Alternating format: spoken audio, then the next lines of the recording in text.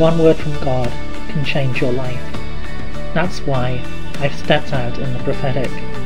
My name is Piven Bridges, and you're listening to Daily Prophetic. I see a boat on the side of the water. It does not belong there. It belongs in the water. And the Lord says, I am the Lord who created you. I created you exactly as you are. I created you with the gifts and the abilities that are inside of you. And I call you out into the deep. I call you to take possession of that which is yours. I call you to step forward by faith, not standing on the sidelines, but stepping forward, stepping into that which is yours. Don't hold back in fear, but step forward in faith.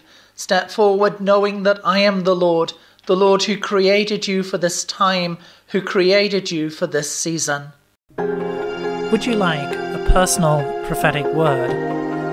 Check out the website in the description below. Don't forget to subscribe to get your daily word of encouragement. And whilst you're here, why not have a look at some other of the videos that I've made?